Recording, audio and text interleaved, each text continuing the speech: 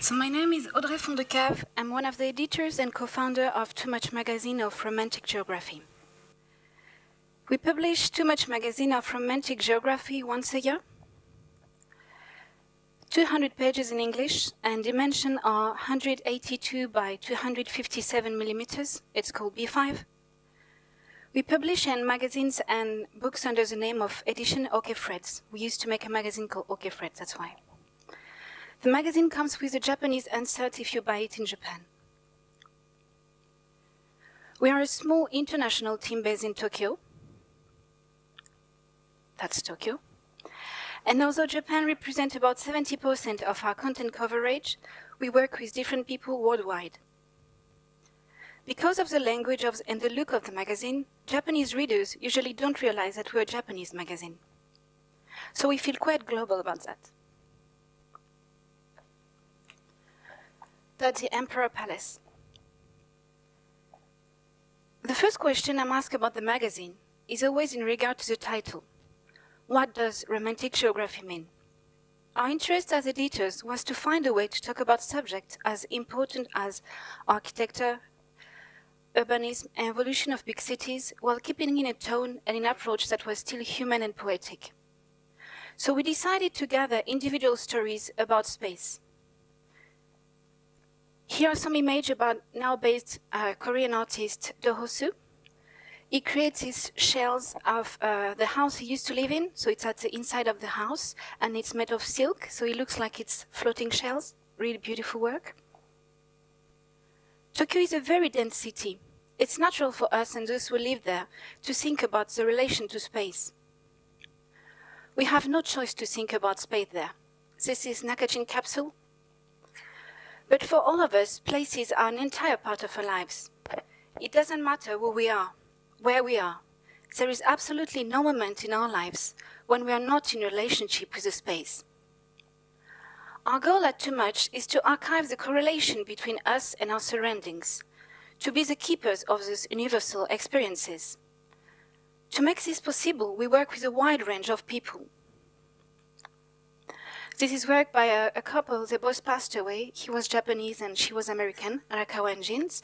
They had buildings in Tokyo, the photo you see, and this is in New York. This is Dover Street Market.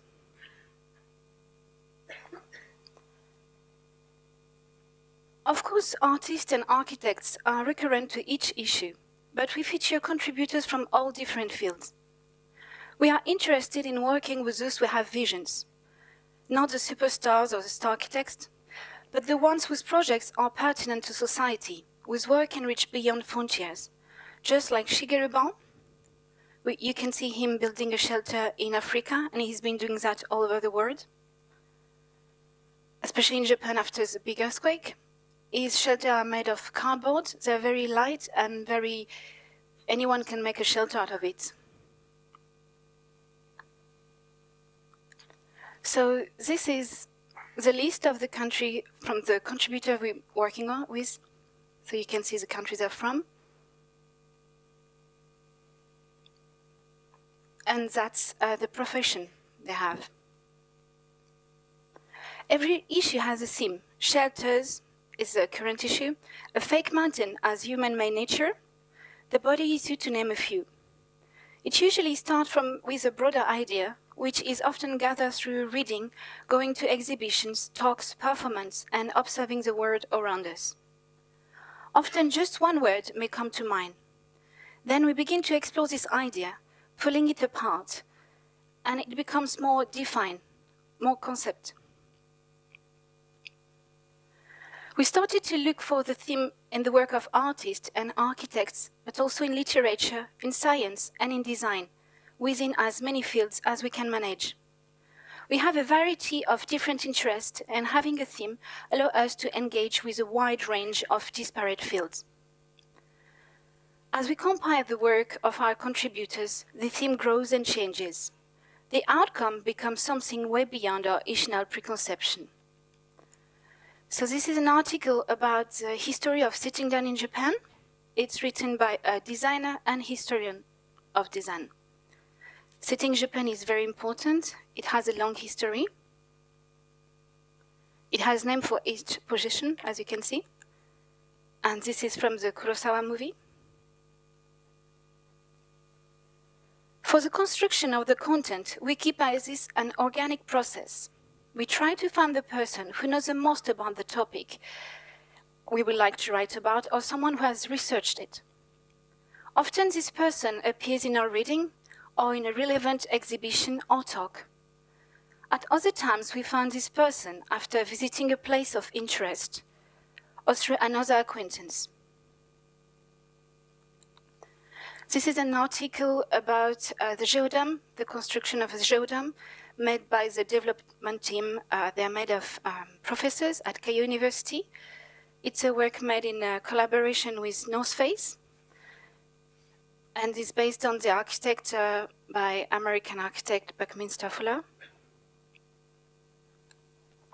This is a North Face work. They made a tent out of the geodome. Supposed to be very easy to open. I don't know. This is very hard to make. We try to make on paper. It's very hard. You can maybe see the tent near the beach. Finding the right person and working with her or him to produce a piece that can fit our magazine is a slow process. This is because we work back and forth on the content and editing until our collaborator and ourselves are both satisfied with the result. Through this process, we can say that we often form a strong relationship with many of our contributors. A relationship that leads to different kinds of projects that enrich our partnership with them and help us build deeper contents for our magazine. We have been working with photographer and explorer Naoki Ishikawa since the first issue. We report on his exploration around the world, which just released an archive of his climb in the Himalayas, featuring 10 of his expeditions there. So that's the cover of the book. I brought some, two actually, with me, you can see at the shop. It's a closed cover, and it's covered with a poster, so when you open, it becomes a poster of the mountains. That's the base camp. So he was the youngest climber of the rest from Japan, and is the only one in the world who always archived his travel there with writings and photos.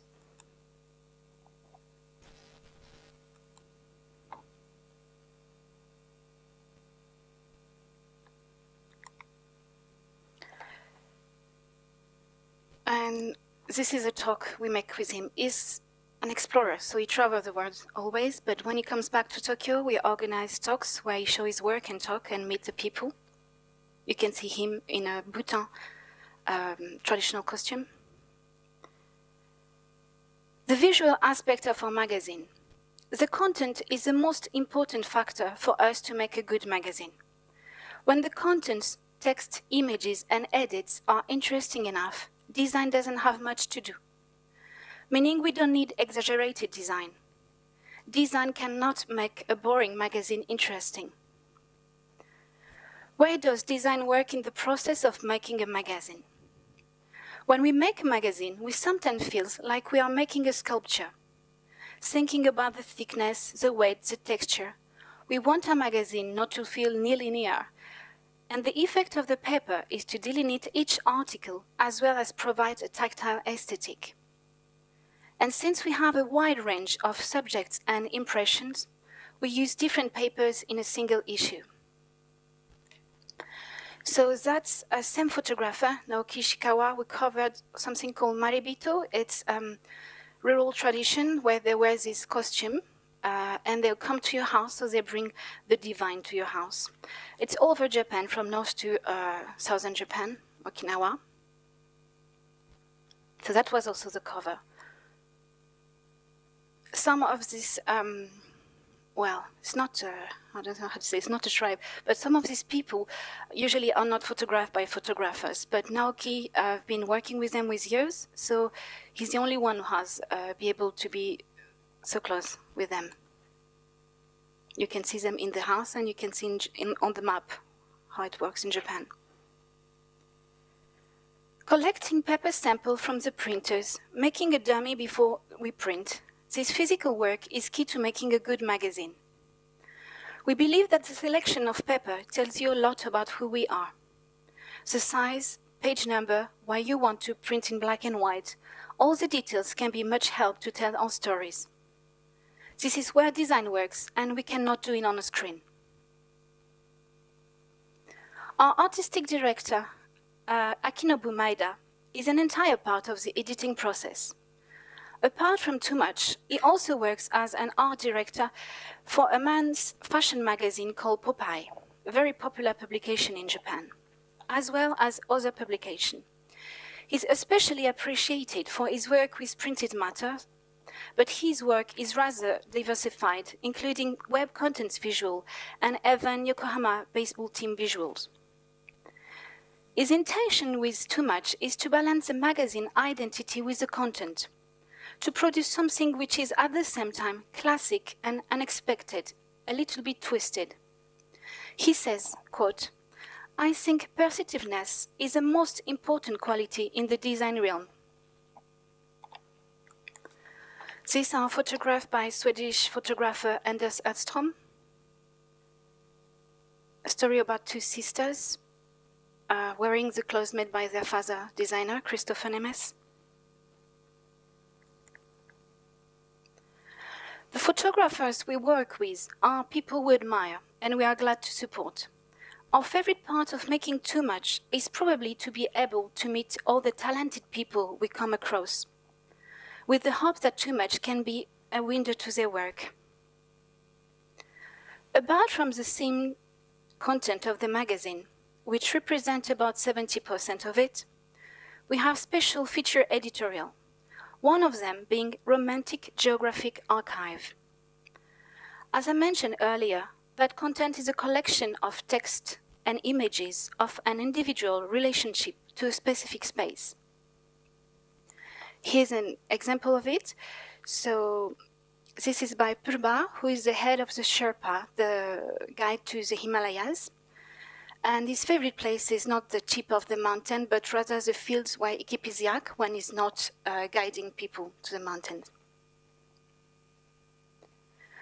We also have some visual stories in each issue. This is a work with the Japanese photographer Maiko Haruki called Interstice. This can be about clothing, objects, people and places. The story, these visual stories, are usually connected to the general theme, but is slightly different from the rest of the content. Whatever it is, fashion or objects, we try to imagine them differently on how they're usually perceived.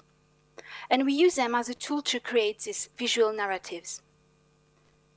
We also have another section called The City, which is like a visual portrait of a chosen city. This is, for example, from issue 6, Techno Parade in Paris by photographer Sophie Jane Starford.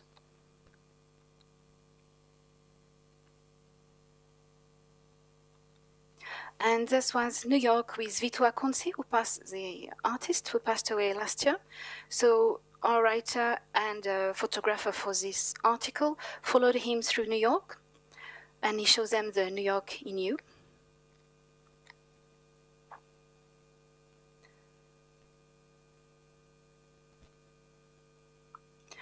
Most recently, we have started featuring fiction, like this one, which is a sci-fi story from the 60s by Shinichi Hoshi, who was the first sci-fi writer in Japan.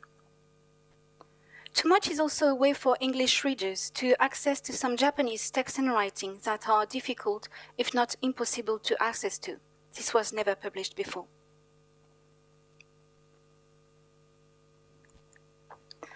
As I mentioned earlier, our offices are located in Tokyo, the area of Shibuya, Daikanyama, and Nakameguro.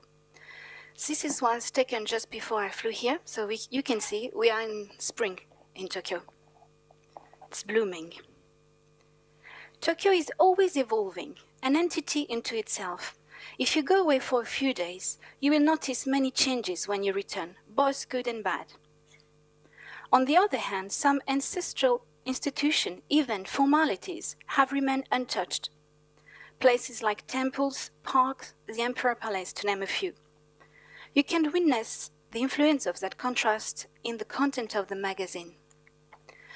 This is Meiji Shrine.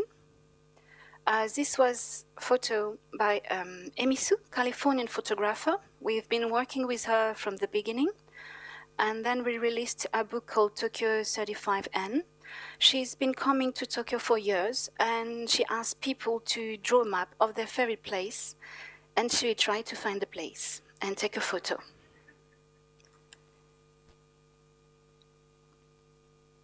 Thanks to Google Map, work has been easy a little bit.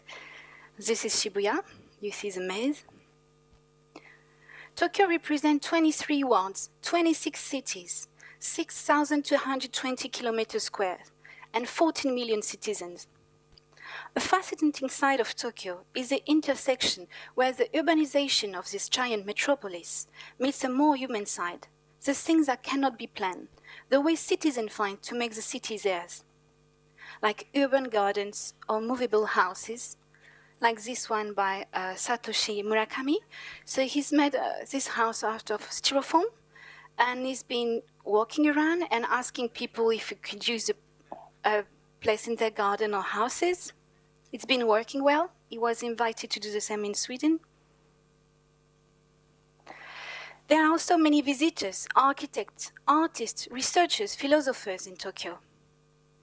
It's really hard to catch them due to schedule, but if we are lucky and very persevering, we are able to meet them.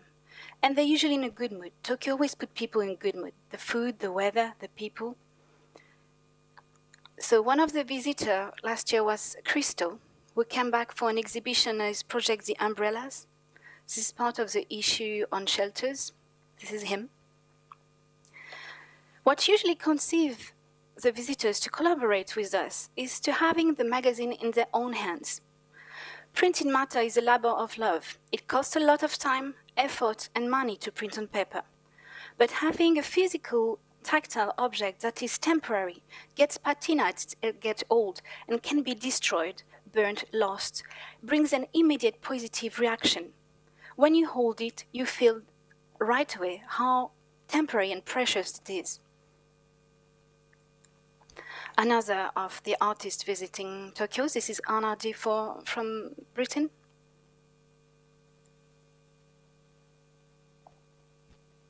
The language is another choice we made for too much. Being a team comprised of Japanese, Aussies, and French, English was not our only option. But it was a tool for us to communicate on a larger scale and gain an international relationship with our readers. About 25% of our readers are from Japan. But too much is not considered a Japanese magazine. If you go in a bookstore with a foreign division, that's where you find us. Being in English also means having a direct exchange with collaborators and a team of translators. This is New Zealand artist Frances Pritchard from The Body Issue. That's her in our studio in London.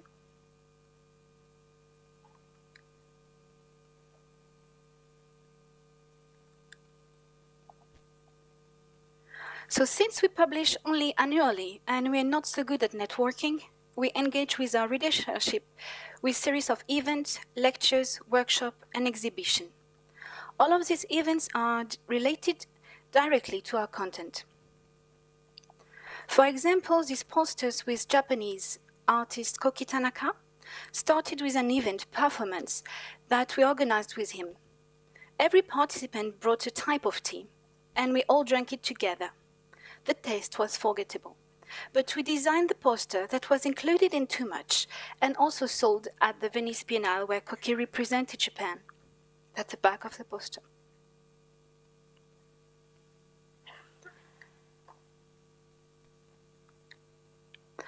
Another example would be the Migrant and the Mirage.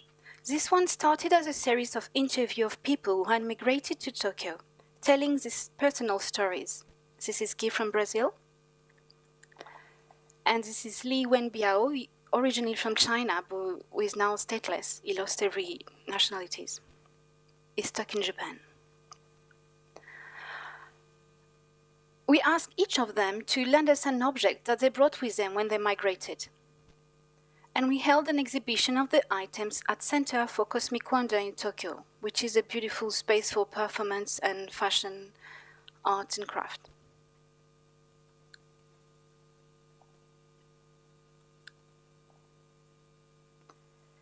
This project is still going on, with photographer Taro Hirano taking picture of the collection that has now become 50 objects. And that will be our next book.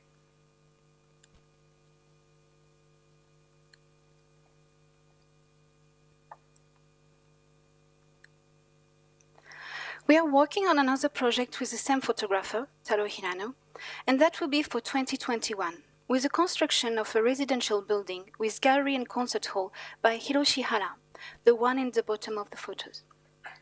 The other two being Fumihiko Maki, and in the middle, Harata Isozaki, who just received the Pritzker Architecture Prize. Hiroshi Hara is a real visionary architect we respect very much. He calls this project of the construction his last project. He's 83 years old.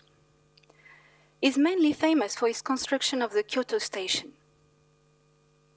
We have documented every step of the project, from the old building to the destruction to the reconstruction, and we'll do so until completion. The book will be launched at the same time as the building, and an exhibition of the project will be held there. So that's our next two books. In the issue we are currently in the process of making, our 9th issue, we'll explore the sacred. We will enter subliminal spaces, some reserved for the transcendental, others created to house the preternatural, and some occupied by that which we cannot see with our human eyes. We are asking ourselves questions such as, what does it involve to build structure for a ritual? How do we connect with the immaterial from our earthbound spaces? How can we contain the divine? Can we contain the divine? We'll examine the nature of spirituality. We also have a new addition to our project called Kogoe, meaning whispers, little voice in Japanese, that will supplement Too Much magazine. Kogoe will focus directly on literature, featuring fiction, essays, and poetry from writers and thinkers globally. As the name suggests, if an idea is powerful, it can be told as a whisper and still be heard. And Kogoe aims to share lesser heard voices, ideas, and live experience through the collection of writing. Thank you. Dankeschön.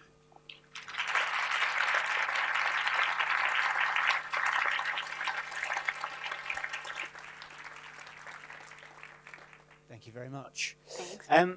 So you've got the magazine, which you... Yeah, I brought them with me, a few of them. So we do have copies here. Yes, we do. You have the book publishing projects as well. Yeah. What else do you all do? So am I right in thinking that you're a group of people working together? Is there like some brand work in there? Do you do other design things? No, we do too much. Let's just enough. We don't work for people. We just do the magazine. You just do. Separately, we do other projects, but as a group together, we only do that. And of course, people will be able to tell you're not Japanese yourself. No. So I'm French. You're French. So how do you find yourself in Japan in the first place? After I finished my studies of art in France, I got a scholarship from the Japanese government to study in Japan, where I studied for a year, and I stayed there. That's it. I thought I had more to see, and I'm still fascinating every day. You're still finding more things. Yeah. Excellent. Audrey, thank you very much. Thanks to you. Thank you.